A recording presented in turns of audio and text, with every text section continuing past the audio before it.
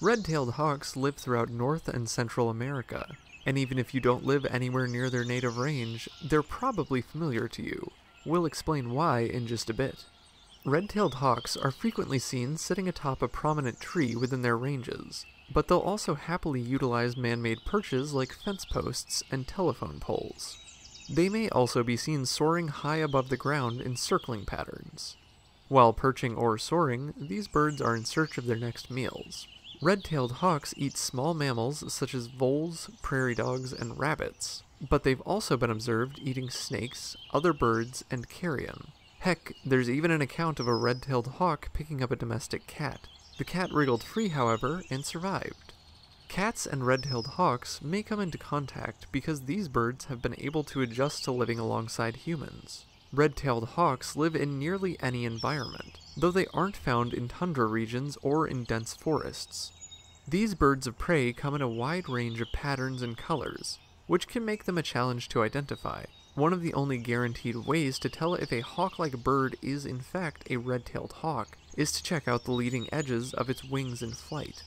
Red-tailed hawks have dark patches in this area, and it might seem like an obvious mark to look for in red-tailed hawks would be a, well, red tail. But juvenile red-tailed hawks don't have red tails.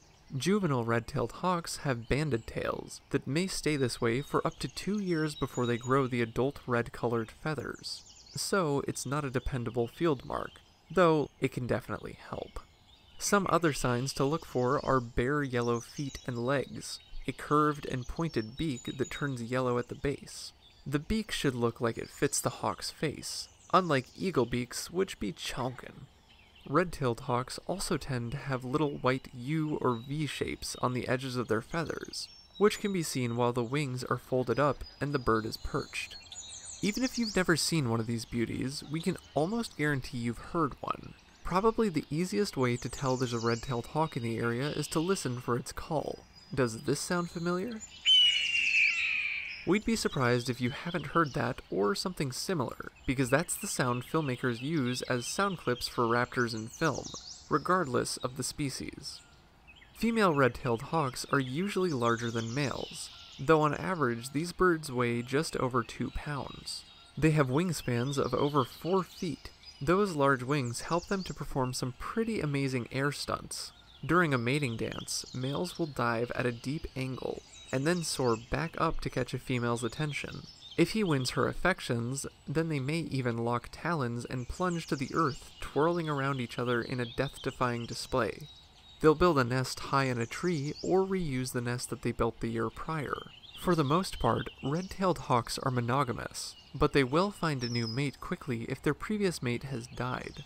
The female does most of the incubation, and there are usually 1 to 4 eggs. The eggs take about 30 days to incubate, and the baby hawks will leave the nest after about 45 days, though they'll remain in their parents' territory for at least a month after that. On average, red-tailed hawks don't make it to 10 years of age, though they've been known to reach nearly 20, and captive red-tailed hawks have been documented to make it to 30. For more facts on red-tailed hawks, check out the links in the description. Give a thumbs up if you learned something new today, and thank you for watching Animal Fact Files.